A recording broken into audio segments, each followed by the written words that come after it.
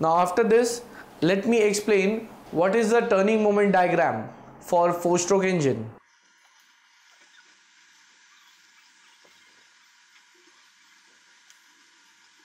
Turning moment diagram for 4-stroke engines.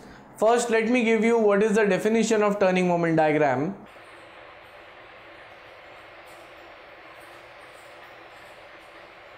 It is defined as an area under torque and angle of rotation of crankshaft, which gives the energy stored or given by the flywheel. So here I have written the definition of turning moment diagram.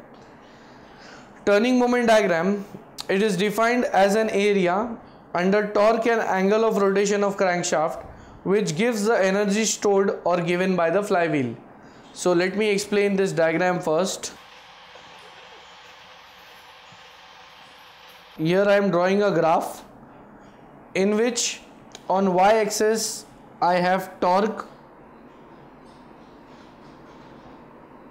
or it is called as turning moment.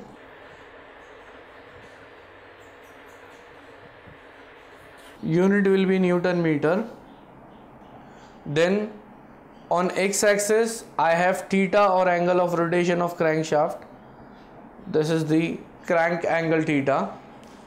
Now for 4-stroke engine, 4-stroke engine is that engine which produces power stroke in 2 revolutions of crankshaft.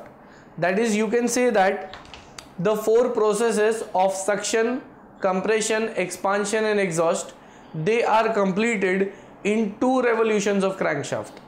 Means for 2 revolution we have 720 degree. It means for each of the stroke, that is for suction we require 180 degree, for compression 180 degree rotation, and similarly for expansion and exhaust. So let me illustrate this.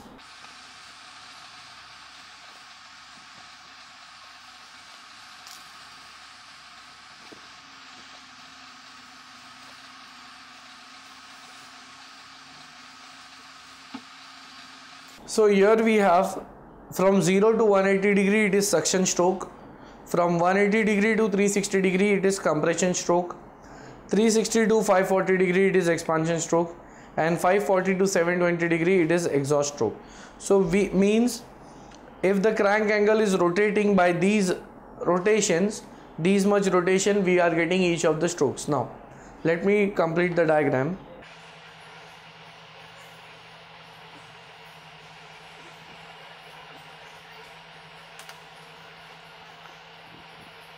Now the diagram which I have drawn, it is showing some kind of fluctuation.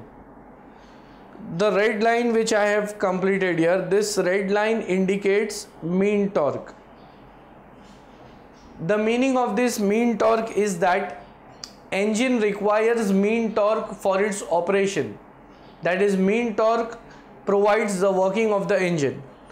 Now this much torque is always required by the engine. As we can see, in case of suction stroke we are having this small negative loop and then it is a small positive loop. It means during suction the energy is taken from the engine. That is why the work is negative, we can see here. Then similarly from 180 to 360 degree there is compression stroke, and again in compression stroke we are getting negative loop. It means the work is taken from the engine. Now as we can see, in case of expansion stroke we are getting some amount of extra work. In case of this power stroke, here I am marking this area.